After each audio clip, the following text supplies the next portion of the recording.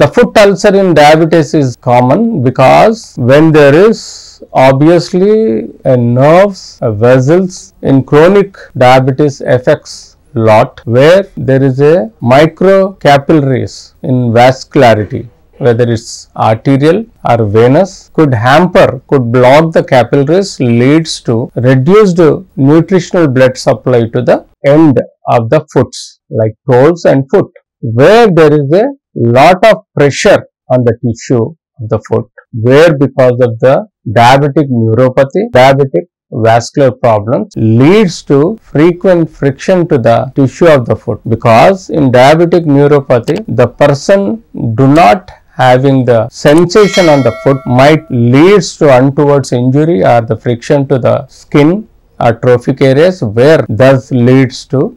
ulcer development because of the neuropathy. And obviously when the ulcer is developed in the uncontrolled diabetes foot, the vascular